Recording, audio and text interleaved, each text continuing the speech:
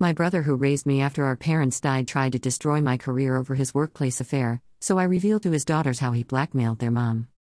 I, 35F, need your opinion on a situation with my brother Billy, 40M. Some background first. Our parents died in a car accident when I was 16 and Billy was 21. They left us some money but not enough to last long. Billy was in his third year of college studying engineering. He dropped out to work full-time and take care of me. He worked at a warehouse during the day and as a bartender at night. On weekends, he picked up construction jobs. Billy made sure I finished high school and went to college. He paid for everything: my clothes, food, college tuition, everything.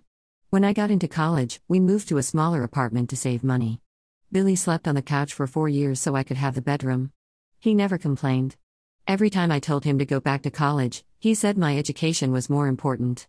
During my first year of college, Billy met Regina, 38F, at the bar where he worked.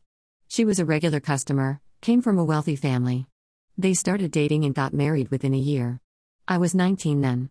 Regina never liked how close Billy and I were. She would make comments about how it wasn't normal for siblings to be so dependent on each other. She tried to stop Billy from paying my college tuition, said I should take loans like other students. Billy refused. Regina didn't want me visiting their house often. When I did visit, she would ignore me or make passive-aggressive comments. Billy always defended me, which made things worse. They fought about me a lot.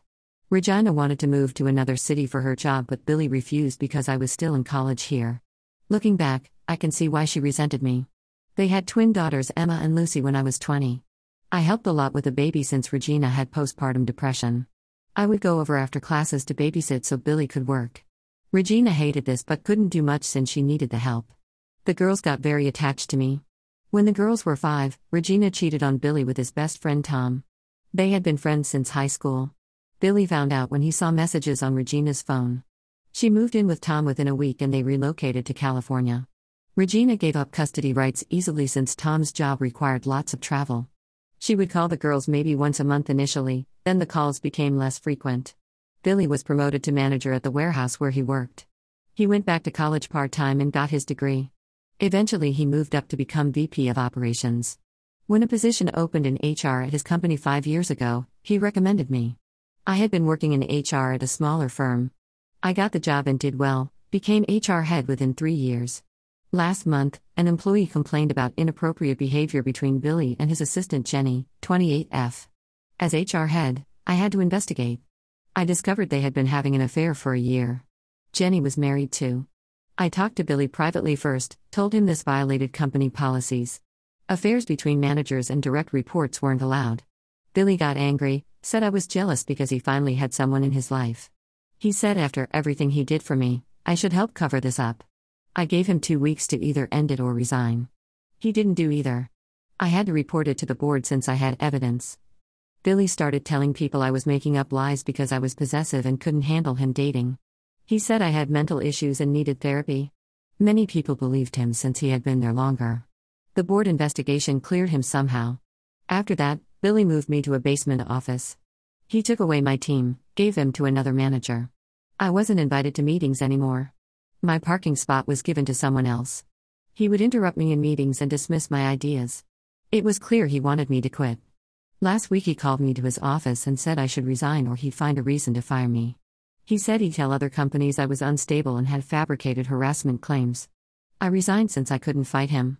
That evening Emma and Lucy came to my apartment crying. They had overheard office gossip about me resigning. They wanted to know why their dad would do this to me. I was upset and told them everything, about the affair with Jenny, about him forcing me to quit. I also told them about their mom's affair, which they didn't know about. They thought she had just abandoned them. They confronted Billy about everything. He called me later yelling about how I had no right to tell his daughters about his personal life or about their mother. He said I betrayed him and destroyed his relationship with his girls.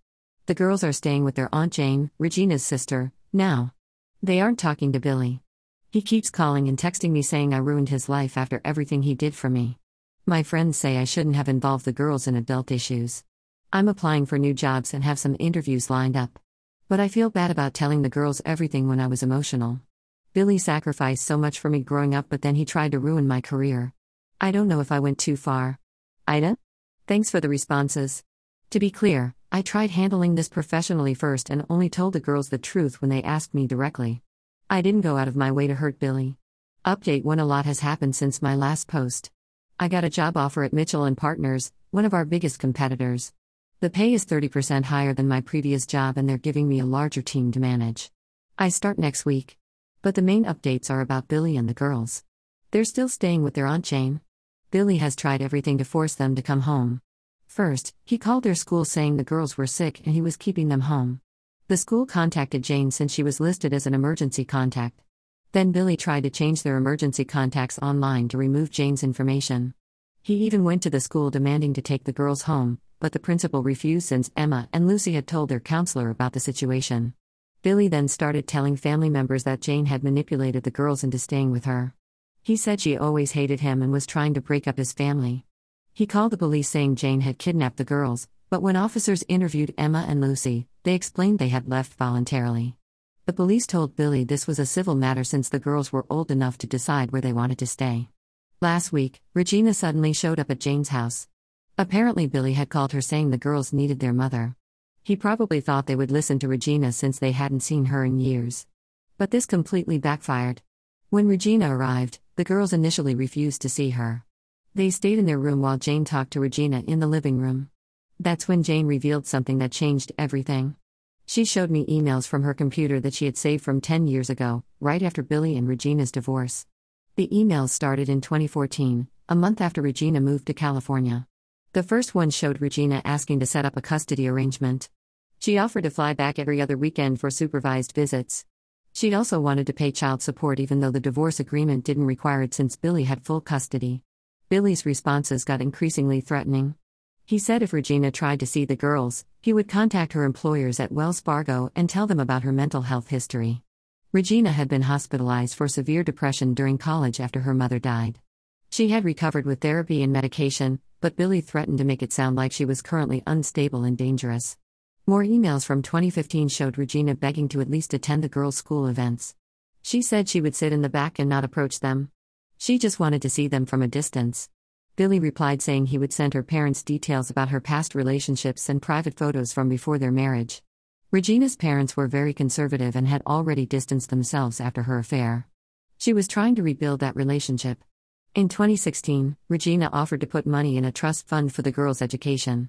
Billy threatened to file for emergency custody orders saying Regina was mentally unfit.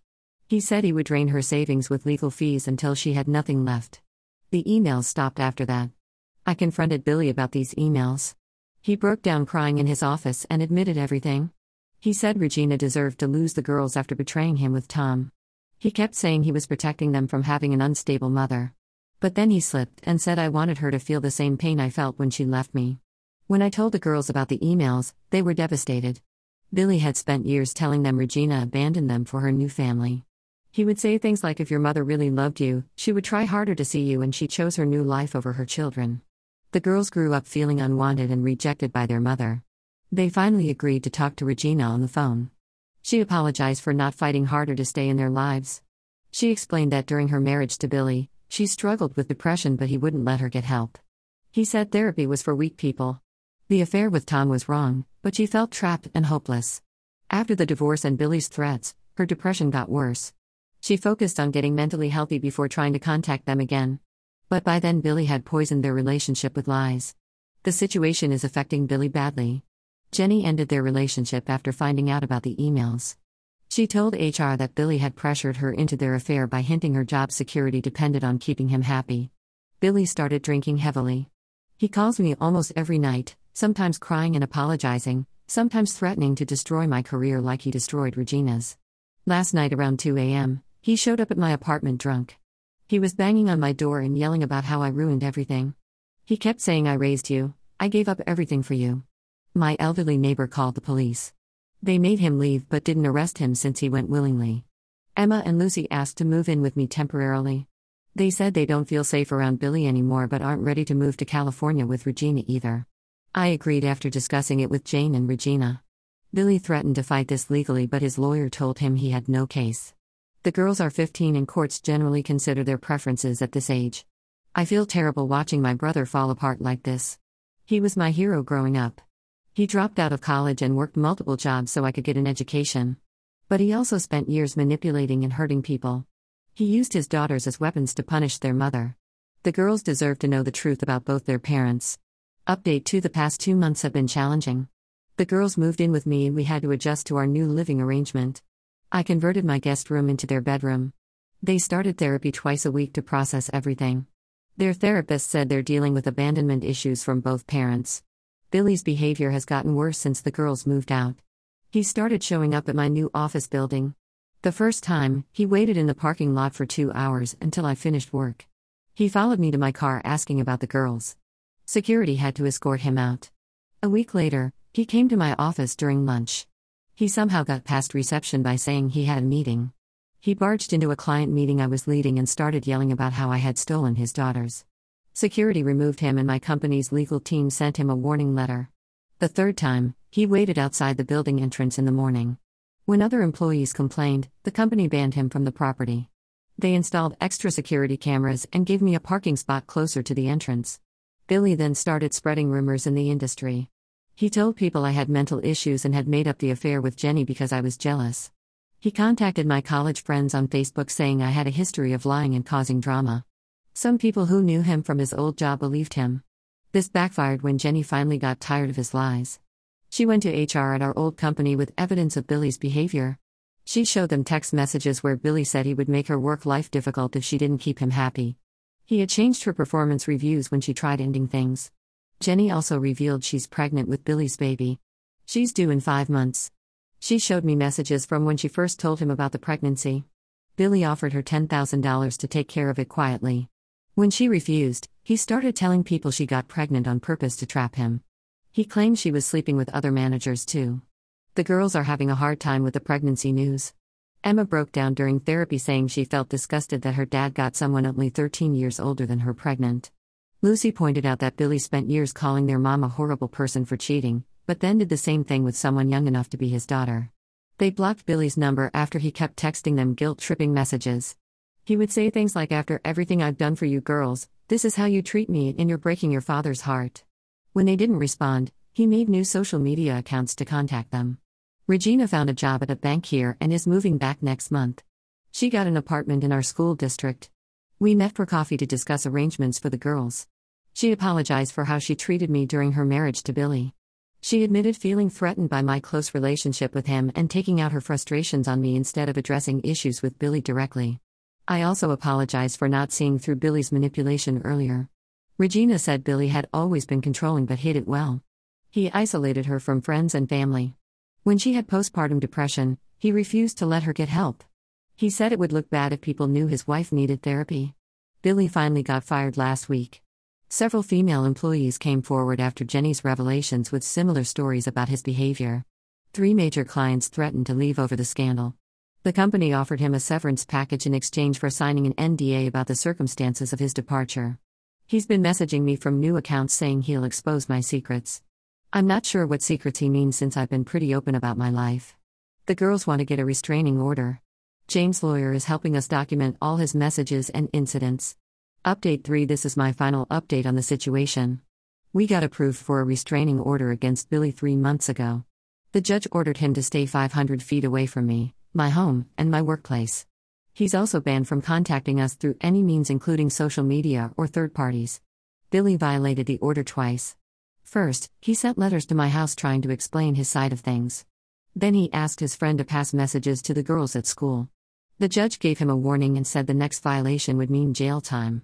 He finally moved to Arizona last month. A former colleague helped him get a lower-level management job there. No companies here would hire him after everything that happened.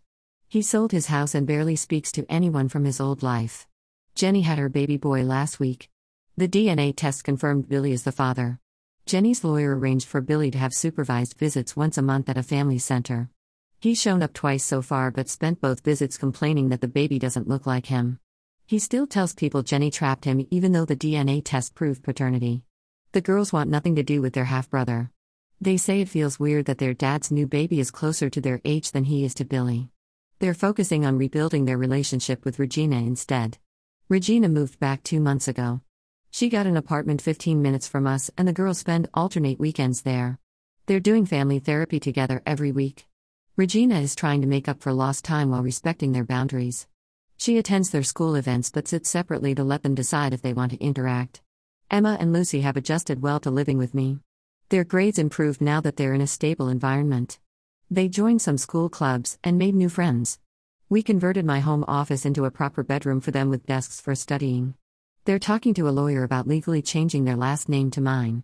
I got promoted to VP of HR at my company. Word spread in our industry about what really happened at my old job. Most of Billy's friends stopped defending him after Jenny revealed the truth about their affair. But some still say I betrayed my brother after everything he did for me growing up. Billy messages me sometimes from unknown numbers. He switches between apologizing for everything and blaming me for destroying his life. Last week he said he's writing a book about how false allegations ruined his career. I don't respond anymore. I still miss the brother who raised me after our parents died. He worked multiple jobs and slept on a couch for years so I could go to college. But that person is gone now, replaced by someone I don't recognize. The girls and I are building our own kind of family. Some days are still hard, but we're healing together. The restraining order is valid for 3 years. The girls will be in college by then. Regina is becoming a better mother now that she's gotten help for her depression. Life isn't perfect, but we're all learning to move forward without Billy's toxic influence. Sometimes losing a family member is better than keeping them in your life.